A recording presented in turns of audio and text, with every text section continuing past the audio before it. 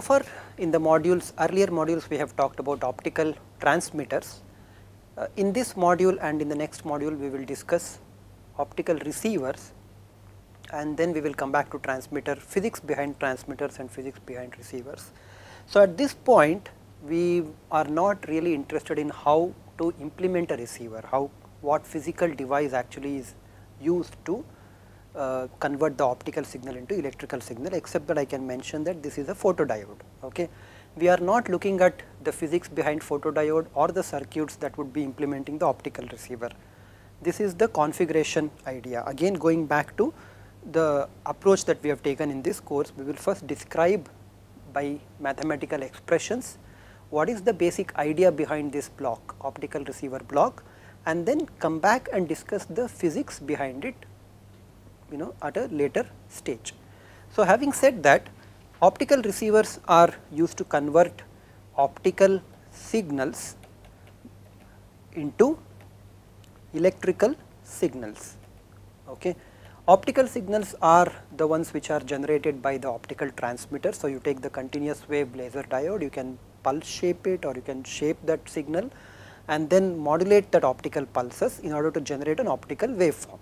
So you will be getting modulated optical waveform after transmission through the fiber and maybe other components, WDM components, and eventually arrives at the receiver input. Okay. So at the receiver input, the signal will usually be very small, so you will have to amplify the signal first, and after amplifying you will have to pass it through a filter in order to remove the extraneous noise that is not required for us to process. This way now your optical waveform is ready for conversion to electrical signal. You might ask, why should I convert this into electrical signal? The answer is very clear. The information originally was in the electrical domain and I need to extract that electrical information from the optical signal. So I need to convert optical to electrical signal. What form of electrical signal? If I use a photodiode, then this conversion is usually in the form of a photocurrent. So it will produce a current, a photodiode will produce a current. Okay. So this is the photodiode for us, this is just a block diagram at this point. You send in an optical signal, say E of t, okay, where E stands for the electric field, and what you get here would be a signal, electrical signal, which is proportional to E of t square, mod E of t square. E of t could be a complex waveform, the phasor waveform, and you will be generating the signal or the photocurrent which is time varying, but it would be magnitude of E of t square. For example, let us consider a continuous wave. So if my electric field, incoming electric field is a simple continuous wave signal from the laser diode, this could be equivalent of having a laser diode and then connecting a photodiode. Okay. So this would be the simple situation in which I am taking a laser diode, giving it a certain current, not modulating anything, just giving it a current and then putting a photodetector to detect the signal. What do I see? This E of t, what I get can be represented as square root of Ps e to the power j omega st. You can also have some phase information sitting inside. Okay. This phase information, if you have not actually modulated the signal, will simply correspond to some phase offset or some random phase which is associated with the laser. Okay.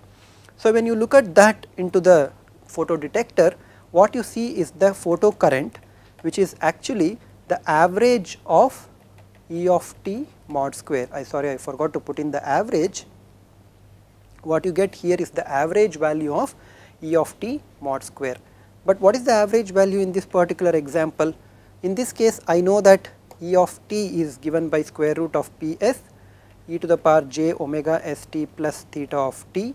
So if I take the magnitude square here, I get Ps and then average this one out, the fast varying time component drops out and I simply get Ps, okay, which would be the power with which the laser is supplying the signal. Okay. Forget about this half or other factors, there would be a half corresponding to the cosine signals, don't worry about those factors.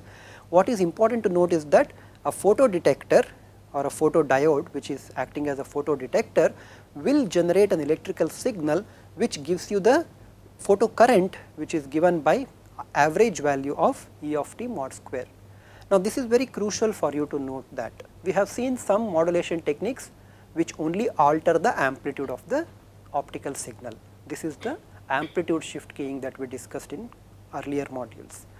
We have also seen in earlier modules those modulation techniques which will alter not only the amplitude, but both amplitude as well as phase. We have also seen those which will alter only phase.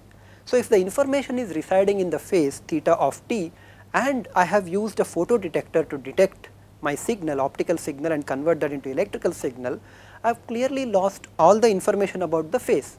I have totally lost it, right. So there has to be a way in which I have to extract information which is located in the phase of the optical signal, but still use a photodiode. Okay. So we will see what kind of a receiver circuit is required in order to do that one. We also discussed one modulation technique called as differential QPSK or differential BPSK. This differential modulation was in the form of encoding phase as the, or encoding the symbols as the phase difference between present and previous symbols, right. So the next symbol that you are going to obtain will be a function of present and the previous symbols. So the phase difference between those two was actually being transmitted. So in a similar way, if I want to extract the phase difference between two time slots, I have to convert the phase difference between two time slots into intensity value. So again we will see what kind of an optical receiver is required for that. So although this is titled as optical receivers, we are really looking at the detection mechanisms. A full receiver will consist of a biasing circuit. It will also consist of some low noise amplifier and a main amplifier. A low noise amplifier is also sometimes called as a preamplifier, and then you will have a main amplifier, some additional filtering circuits, some detection and synchronization and timing circuits. All these circuits essentially form a part of optical receiver. We are of course only going to concentrate on one particular component known as the photodetector, and what are the receiver topologies, what are the photodetection topologies that will enable us to extract information from phase of the optical carrier or extract information about the phase transition. Okay.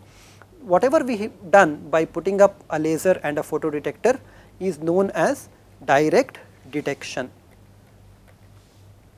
Even today for 10 Gbps to 40 Gbps data rate systems, direct detection, laser intensity modulation and direct detection is the simplest, hardware efficient and most widely understood and implementable detection receiver topology. All that you have to do in the direct detection is you have to simply put a photo detector. The optical signal comes and falls on the photo detector and you simply generate the photo current.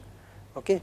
This photo current can flow through a certain resistor generating the voltage, or you can, in the more common scenario, you can actually convert this photo current into a voltage by putting a current to voltage converter in this fashion. This one is a simple receiver module, whereas this is a simple module, whereas this is called as trans impedance amplifier.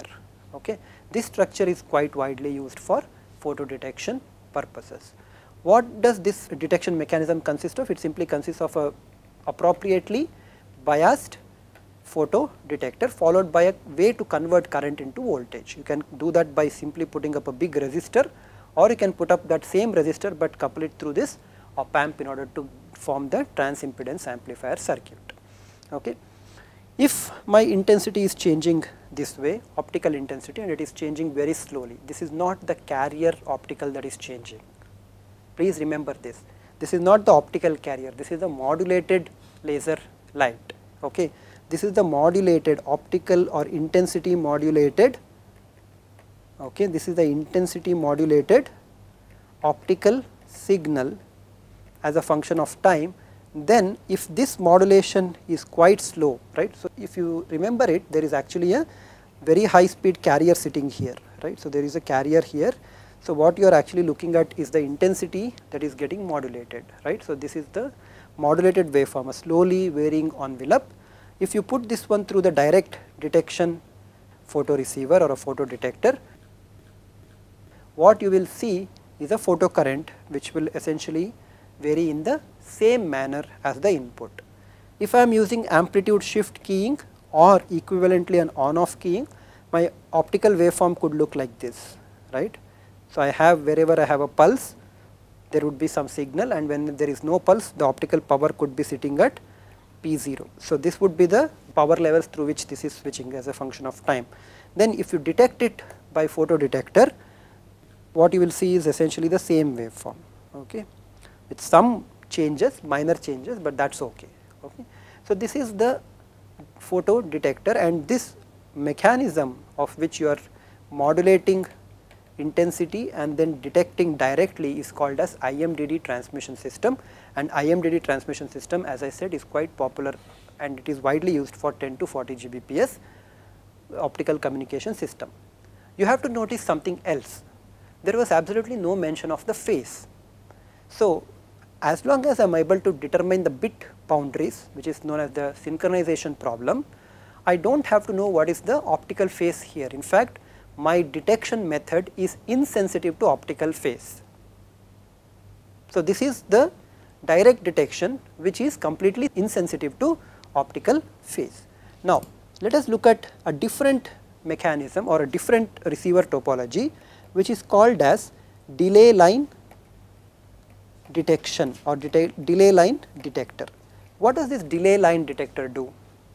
Now, I take the signal which I want to detect, optical signal. Okay. So, this would be the optical signal that I want to detect, E of t, which can be written as square root Ps e power j omega st plus theta s of t, where theta s would correspond to the modulation that I have done.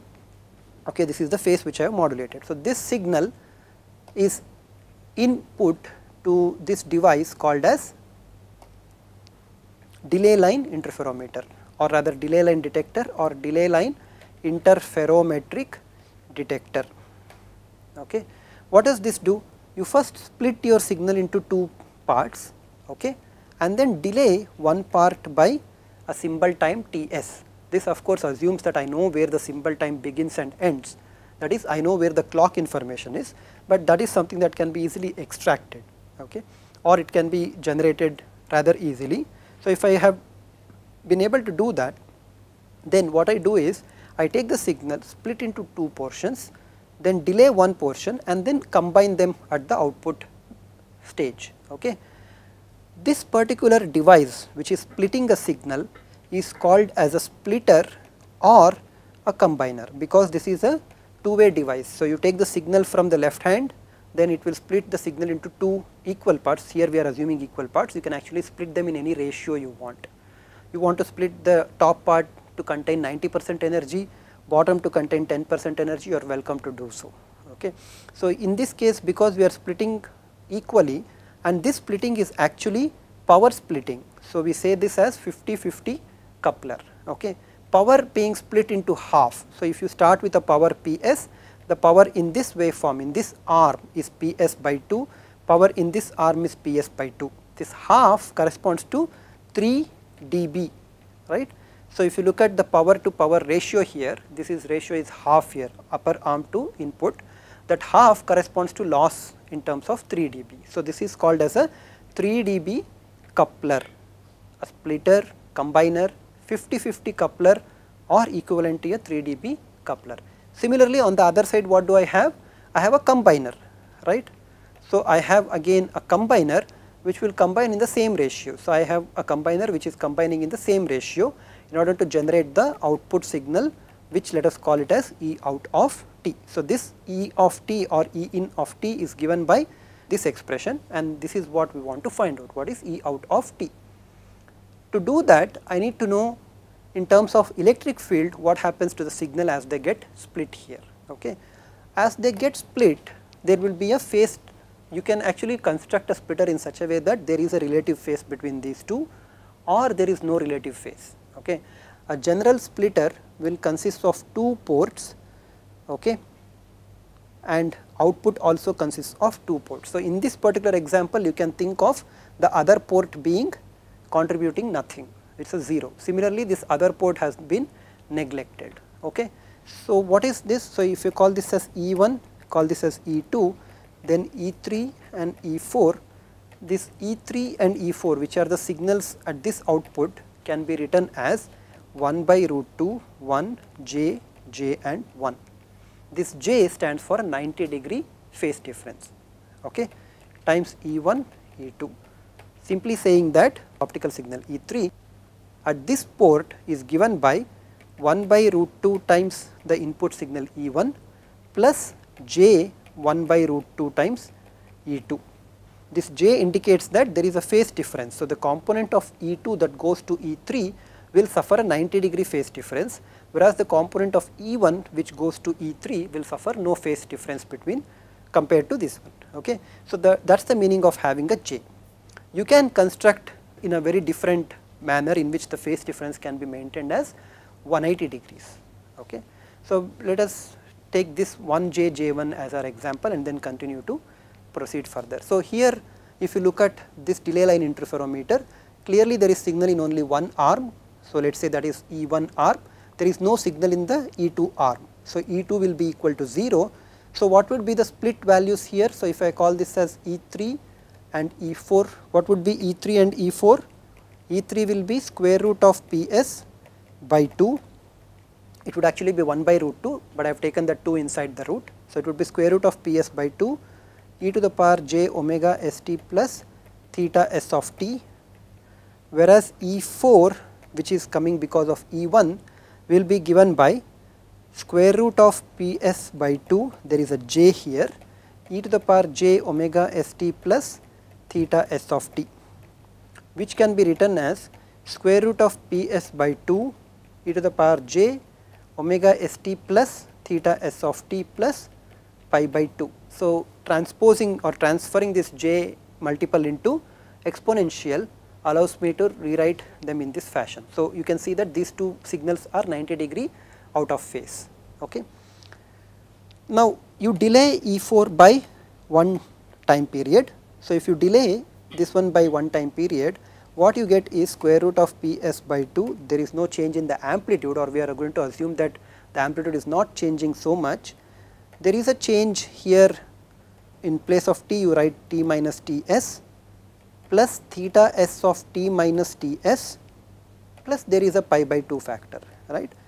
So, this omega s t minus Ts, and if you expand it out you are going to get omega s t and omega s Ts, right. That particular term omega s into Ts, as long as you know what is omega s and you know what is Ts, it is simply a constant. Eventually that will go away, but at this point let us not make it 0. So, this is E4 that you are getting at this point. So, this is your E4 after delaying by 1 unit. E3 has not suffered any delay. So, E3 comes in directly as it is. Now, you have to combine. To combine them, you simply have to invert this particular matrix, right. So, this matrix represents the splitter matrix with E1 and E2 as inputs and E3 and E4 as outputs. Now, with E3 and E4 as inputs, what would be E1? So, you have to invert this matrix. I leave this inversion as an exercise to you. What I will assume here is that E3 will join E out as it is, whereas E4 will undergo another 90-degree phase difference. Okay. You can verify that. I am not going to do that one, I will leave that as an exercise. So, if you multiply E4 by another factor of j and then divide by root 2. So, multiplying by j is equivalent of increasing the phase by pi by 2. So, in place of pi by 2 I can remove this pi by 2 and write it as pi. Okay. So, please note that this would actually be different. So, I can write this as pi, but e to the power j pi is nothing but minus, right, minus 1. So, I can remove that also and then write down this as minus, and then because there is 1 by root 2 down there, right, I am adding them by 1 by root 2, there would be 1 by root 2 as well. What would be for E3? E3 would be 1 by root 2 Ps by 2 under root e to the power j omega st plus theta s of t, correct. Now, when you take these two signals and sum this would be the output signal that you are going to get. So, E out of t is given by 1 by root 2 Ps by 2 under root e to the power j omega st is constant. So, I can pull that one out, and what I get is e power j theta s of t minus e to the power j theta s of t minus t, which is the phase difference 1 unit earlier, t minus Ts, 1 symbol period earlier, this constant value omega s into Ts, I can choose this, right, I can choose this to be some multiple of 2 pi, some integer multiple of 2 pi, so I can remove that from the consideration. So this would be the electric field that I am going to get. Now what I do is, I take this output electric field and then put a photo detector here, so that what I get is magnitude square and a average of this, okay. Leaving the average part for you guys to work out, what I get here is half into Ps by 2, which is basically Ps by 4, and then this e power j omega st magnitude square will go away. So what you have to do is, first write down e to the power j theta s of t, and then take this theta s of t minus Ts as a common factor and pull it out, okay. So if I pull that one out, so what I get is e to the power j theta s of t minus Ts. This is the phase one previous instant, so I am taking that out. So if I take that out, I get e power j theta s of t minus theta s of t minus Ts minus 1, correct. Now what I do is, I take this fellow half of this out. So I get e power j theta s of t minus Ts and e power j theta s of t minus theta s of t minus Ts by 2 out. So if I take this half out, this first term will have a half with a phase difference, the second term will have e to the power minus j phase difference by 2, right. So if I call this theta s of t minus theta s of t minus Ts as delta theta s of t, which is the phase difference evaluated now, okay. So if I look at this phase difference, what I get here is e to the power j delta theta s of t by 2 minus e to the power minus j delta theta s of t by 2, right, and then take the magnitude square. So I know that this is e power jx minus e power minus jx type of a situation, right, taking this nothing but 2 sin x, so then squaring up will give me sin square x. So I get Ps by 4 sin square of delta theta s of t by 2. When the phase difference is equal to 0, I get 0. When the phase difference is equal to pi, I get pi by 2, sin square of pi by 2, which is maximum, and I get a power of Ps by 4. If you are not happy with sin square, do not worry. Instead of taking this omega s into Ts as n into 2 pi, you can simply take this as some 2n plus 1 into pi by 2. So that will add, in place of sin, it will convert that sin into cos, okay. So you get Ps by 4 cos square of delta theta s of t by 2. So you can simply adjust the operating point of this interferometer in order to reflect whether the phase difference of 0 should give you maximum or whether the phase difference of 0 should give you minimum. So this is the preferred one, so I can go to the preferred this one, and then this would be the photocurrent that I am going to obtain. What you have to observe is that this photocurrent is a function of cos square or sin square, does not really matter. In fact, one arm will give you cos square, the other arm will give you sin square at the output, but what is important is this is function of the phase difference between present and the previous slot. So if the present slot is 0, the previous slot is pi, you get the phase difference of minus pi, and then cos square of minus pi by 2, but cos square of minus pi by 2 is nothing but 0, okay. So this way you can actually extract, if the output is 0, then you know that the present and the previous symbols are not having the same phase, they are having different phases. So you can use this to decode dBPSK. If the phase differences can go to pi by 2, right, then there will be change in the amplitude level, right. So if the phase differences can be 0, pi by 2 or pi or 3 pi by 2, then the amplitude, corresponding amplitudes would be say maximum. So you get a maximum for pi and 0, and you get for pi by 2 you get cos square of pi by 4, which is half. So your signal level goes through minima, half and a maxima. So looking at these three outputs, you will be able to tell us whether the phase difference between this slot and the previous slot was equal to pi, or it was equal to pi by 2 or 3 pi by 2, both are the same, and it was equal to 0, okay. So by looking at the output, whether it is minima, halfway mark or the maxima, you will be able to tell us what is the phase difference delta phi s of t, and you can use this to demodulate differentially encoded QPSK signal or the DQPSK signal. We will stop at this point. There is one final detector that we need to talk about, which is called as coherent detection. Okay.